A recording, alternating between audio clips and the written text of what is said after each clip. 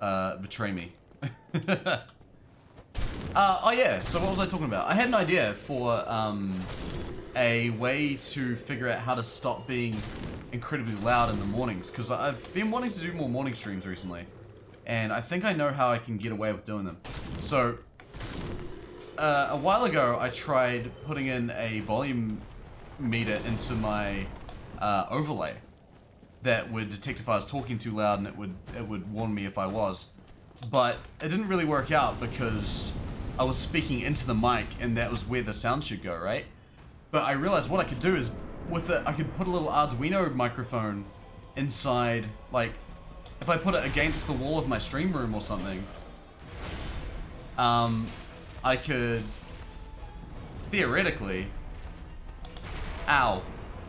monitor the sound as it was against the wall, and, you know, get a proper, accurate reading of the sound. I'm gonna heal.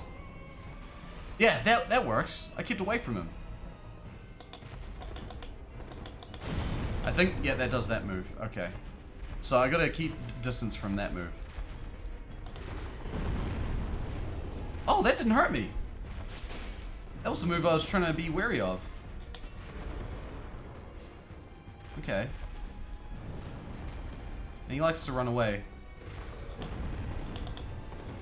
There we go. Okay, we're doing better. Ooh, he's got reach. A thing that shocks you if you're too loud? I mean, that's the thing I could do too. The key to that is to actually get the mechanism that can tell if I'm too loud or not, you know?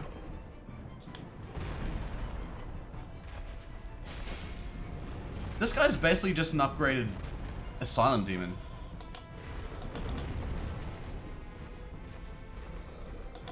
I'm kind of ripping him up right now. Right now, I'm not gonna rip him up necessarily, but I'm doing a good job at the moment.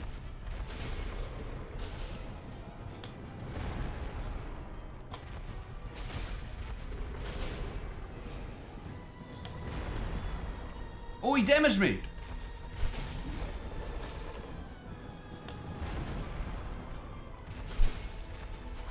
Holy crap, that was cruisy, man!